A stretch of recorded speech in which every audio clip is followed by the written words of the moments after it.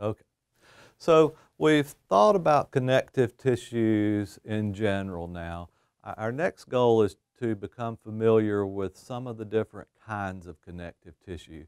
So we just want to take a few minutes and look at the different kinds of connective tissues collectively, and then we'll look at each one in more detail and talk about structure and its function.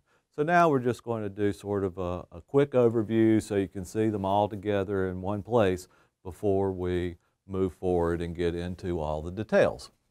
So, types of connective tissue. I've listed some of the connective tissues that you need to know, and I've listed them in an order that sort of makes sense to me as I try to remember them. And so I'll explain that to you, and maybe that will help you. I always start out with loose connective tissue. Sometimes it's called areolar connective tissue. Loose connective tissue is exactly what it sounds like it is. It's a connective tissue that's very loosely put together.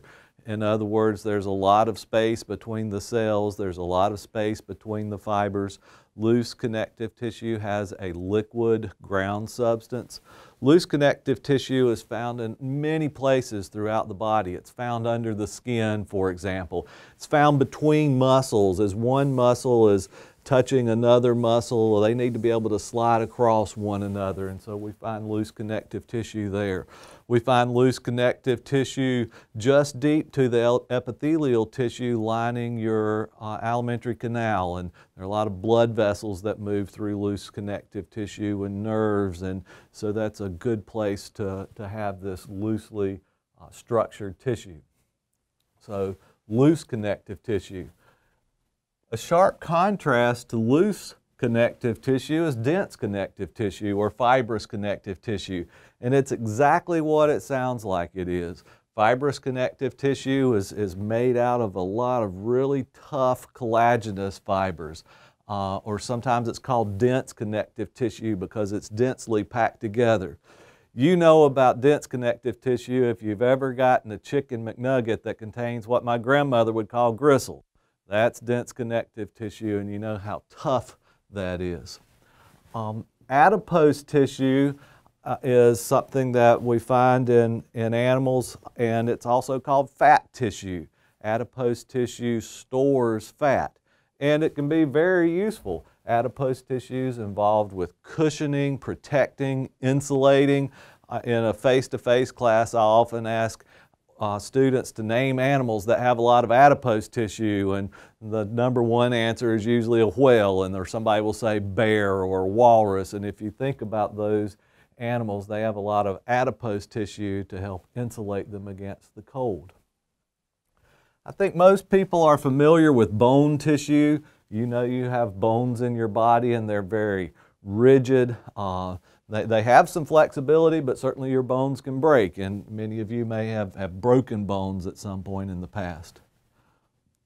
Blood is an important type of connective tissue, and just most people are familiar with blood. It's something that you don't want to lose. If you spring a leak, you want to stop that very quickly. And so blood, in contrast to bone, is liquid. It's not a solid. We also have cartilage, and there are three different kinds of cartilage that you need to know about. One is called hyaline cartilage, then there's one called elastic cartilage, and one called fibrocartilage. Hyaline cartilage is very common. It's found in your trachea. If you palpitate your throat, and you can feel the rings in your trachea or your windpipe. It's also found at the end of your nose. Elastic cartilage is just what it sounds like it is. It's cartilage that can stretch. It has a lot of elastic fibers. If you take your ears and pull on them really hard and let go, they're going to spring back. And your ears contain elastic cartilage. And then finally we have fibrocartilage, which is what it sounds like it is. It's cartilage that has a lot of fibrous connective tissue or fibers in there made out of collagen. And this fibrocartilage is extremely tough. It's able to take a lot of stress and a lot of shock, and we find this in places like your knees and in the intervertebral disc.